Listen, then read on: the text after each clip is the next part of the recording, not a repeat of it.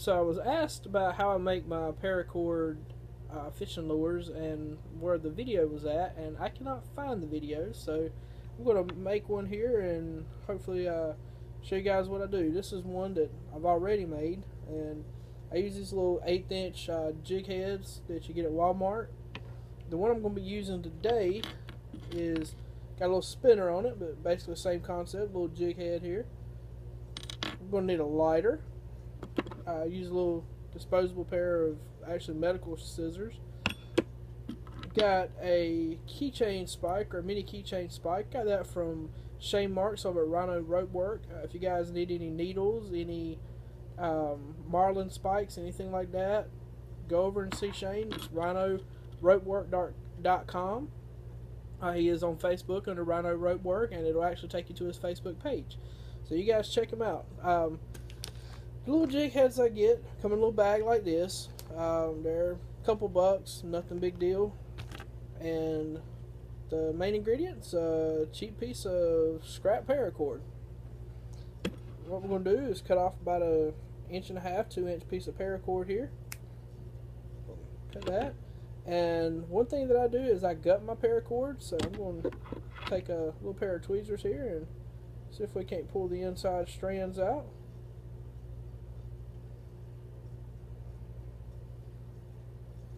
And I apologize if this video quality is bad. I'm actually recording it on an iPad, so we will see how it turns out. Alright, there we go. We got it. I gutted a piece of paracord there. And to do this, I'm going to slide it right up here. I'm going to be real careful so we don't stick the hook through the side of the paracord.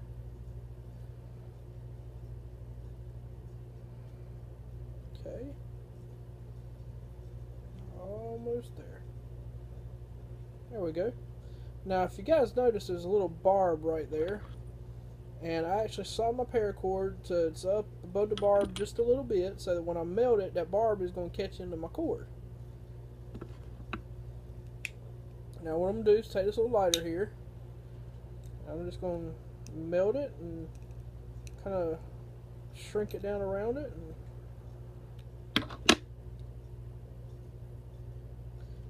There may be a better way of doing this than using your fingers there to touch that hot cord, so I will disclaimer, you can burn yourself. I've been doing this quite a while, so we're just going to kind of shrink that whole piece of paracord. And there we are. It's melted up around it there real good over the barb. Now, to the fun part. This is where my little spike comes in handy. All I'm going to do is unravel the cord here. I'm just going to stick it up in there and use it to pull the little fibers of the cord apart.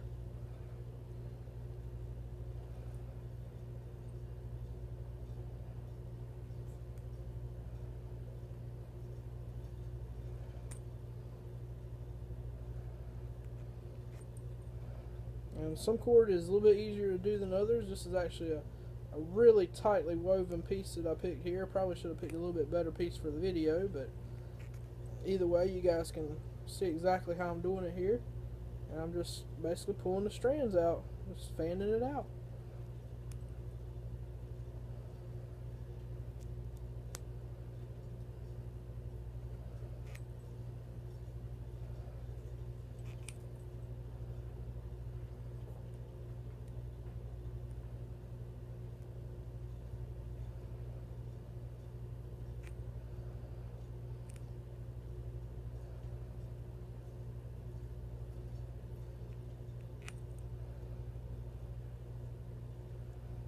You can kind of run it with your fingers too, it does help.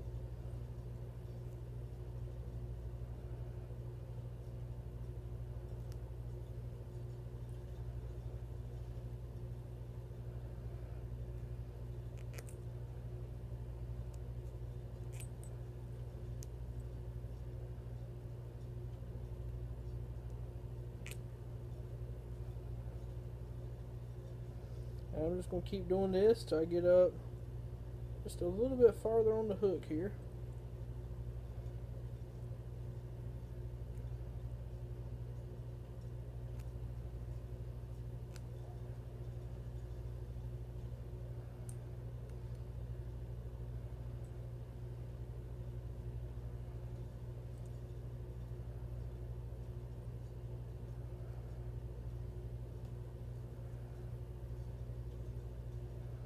And I'm basically just unraveling it. Just pulling it out.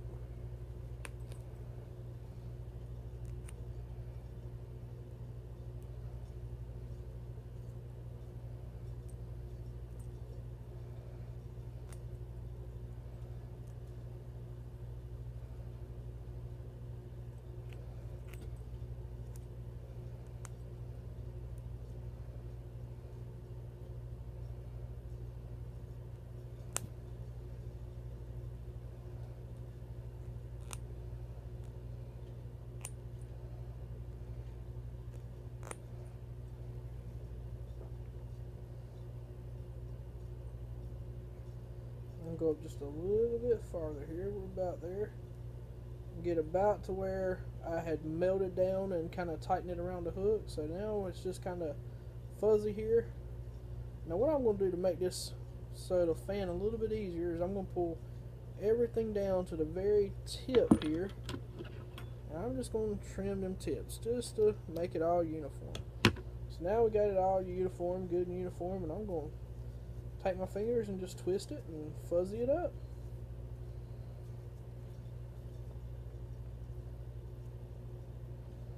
Now you guys can use any color. I like using bright colors. That's why I'm using this little, like a lime green colored jig head here, little 1/8 ounce, and just pulling my cord on around and kind of crunch it up there. I said the biggest thing is just twist it, fan it out a little bit with your fingers. And that's really all there is to it here, guys. Hope y'all have enjoyed this video. That's the finished product. Hope you can see that. And let's go fishing. If you guys have any questions, post them in the comments and I will do my best to answer them. As well as you're welcome to hit me up on Facebook.